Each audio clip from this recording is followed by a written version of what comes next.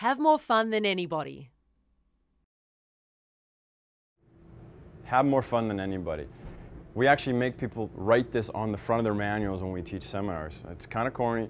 Put a big smiley happy face on there and say have more fun than anybody and serve it with style.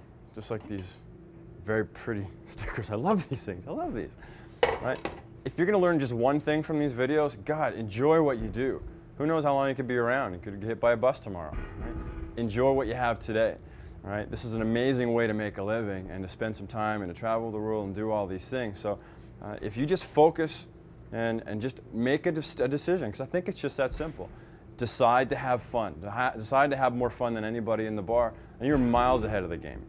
I'll tell you one quick story. A guy we trained in Regina a couple weeks ago came back a couple days later and said, you know, it was a pretty good course. I enjoyed it. I loved learning the things, but I really tried to key on that fun concept of yours. And I went into work. I had kind of a hard time, had a confrontation with a waitress, and thought, God, this is going to suck. So at that point, he said, no, I'm actually going to make a decision. I'm going to try to have fun tonight, really make an effort. Apparently he did. He went and did that, and he doubled his tips on that night, on a Friday night. And I'm not saying this is going to happen every night. Who knows what's going to happen to your tips? We always believe that things are going to increase your odds. There's no miracle cures for anything.